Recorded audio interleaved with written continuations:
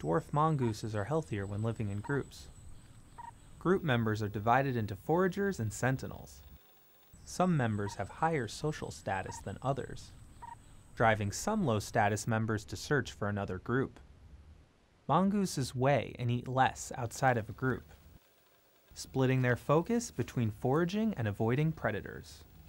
Sentinel calls warn foragers of predators, but newcomer sentinel warnings are ignored. Researchers found newcomers take 5 months to integrate, and when they do, they become heavier and healthier. For Scientific American, I'm Tim Palmieri.